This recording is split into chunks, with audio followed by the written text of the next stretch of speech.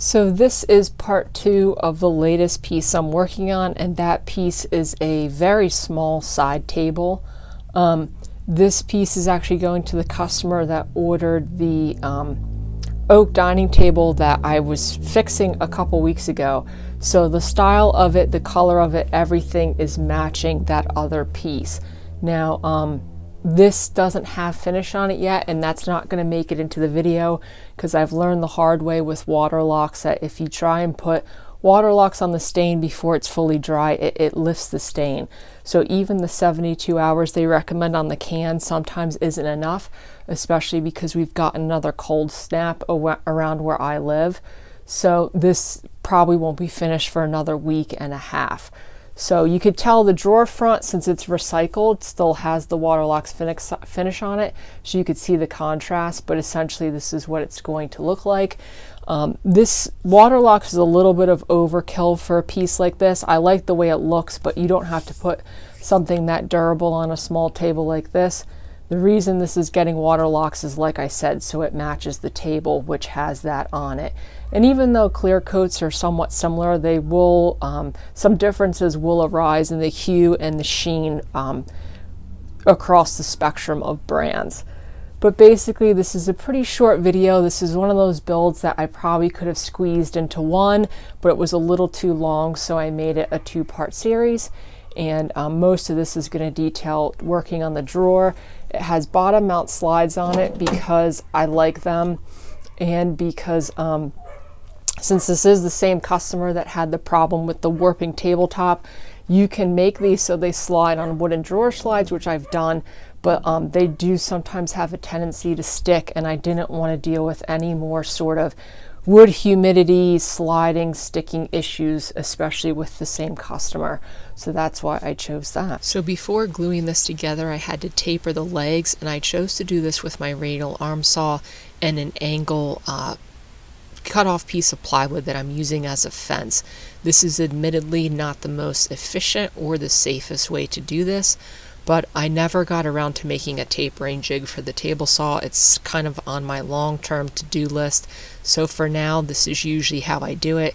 You could see I could cut one of the inside tapers, move the fence to the other side, flip the boards, and do the other one as well. I always mark these before I cut them because it's very easy to cut the taper on the wrong side.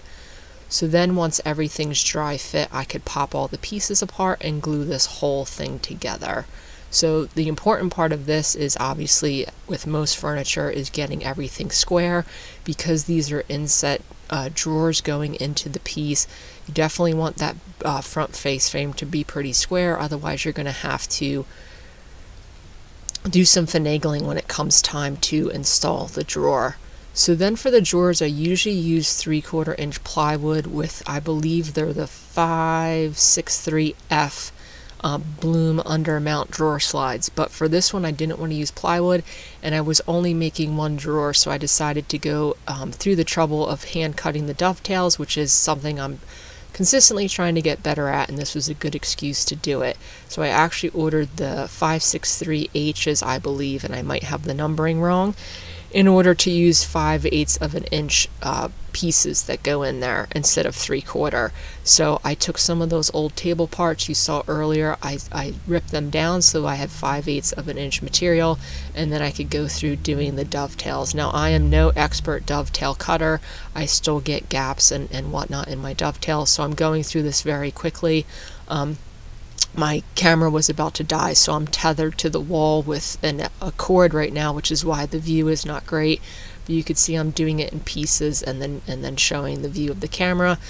It's pretty self-explanatory. I go through and mark all of the parts, cut them out, cut out the excess with a coping saw, and then I chisel to my lines. I do that for all the parts. You can see I chisel through halfway on one piece, and then I'll flip it over and chisel through on the other side so that I don't get any tear out.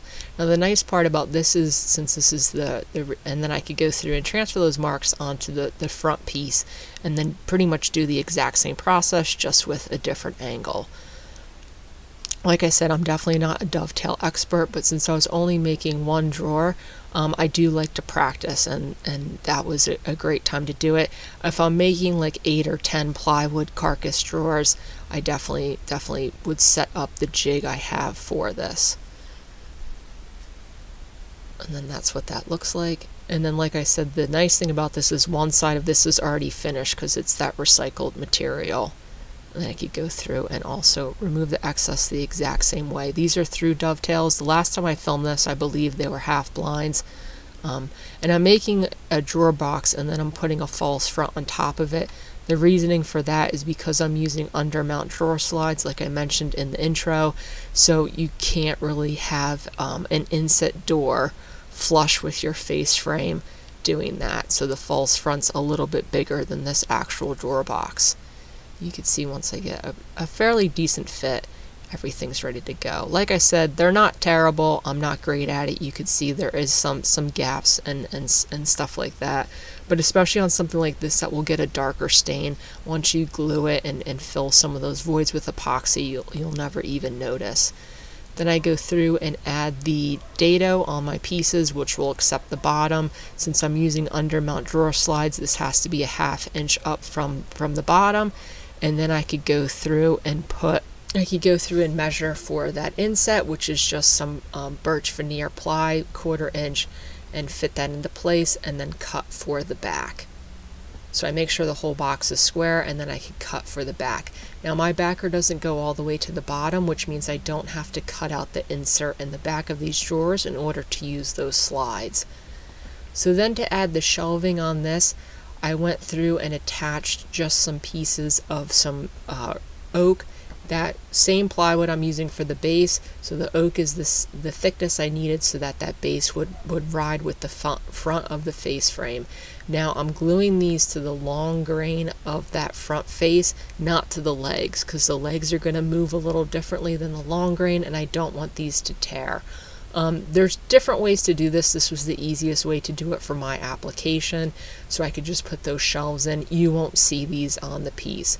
As you can see, I did it for both. You technically don't need a shelf underneath that top drawer, but I like to do it just to make the piece look a little more finished. Now I had to remove that top set of shims there. It was a little bit of an oversight in order to fit the bottom panel in, but once I got the bottom panel in, I could fit the top. I had to notch out the backs just so that they fit around the legs, but that's how I added the panels. This is the drawer dry fit into place. This is the front. I cut it at the same time I did the sides. It's 5/8 of an inch thick, and then this glued up pretty square, so I really didn't have to do any sort of finagling on that false front. I just cut it to the reveal I wanted, and it fit in place. So once I had all that dry fit, I could glue the drawer box together and put my glue bottle right in the camera view. Once the drawer is square, I could flip it over and nail in that backer, and then that will hold everything in place as it dries. As you can see, it just looks incremental adjustments in order to get that square, and then I could just brad that into place. So I had to shim out the inside of this in order to attach those runners. You could see those shims there. Pretty self-explanatory because these are only 9-inch runners. They don't have the screw-in holes at the bottom of the runners. And then once those are in, I could dry fit. I could put this in place. Now they sell a jig in order to cut out the little hole in the back. What I do, as you can see right there, I had the drawer sides in place. I just kind of push this against the back. It will leave a little indent. I could drill the holes I need to and then attach it. So I'm using pennies to get my reveal. That's kind of my new method versus playing cards. And then since the top's off on this is the easiest way to do this. I could hold it in place, countersink a couple screws into the back side, and then that's how I hold that piece on the front. I don't glue these anymore because I've had issues with wood movement, so they're just screwed in place. And then that is the drawer front. You can see those are soft closed slides. And then for the stain, on brand for this channel, my camera does die out while I'm staining this, but this is the same color stain as the table I made for the same customer. So oak takes stain really well. I didn't put any sort of pre-stain on this or anything like that. Just sanded it nicely and then stained it. So once again, wooden knob going on the front, and if you have a false front, it's usually too thick for the hardware that they provide you with.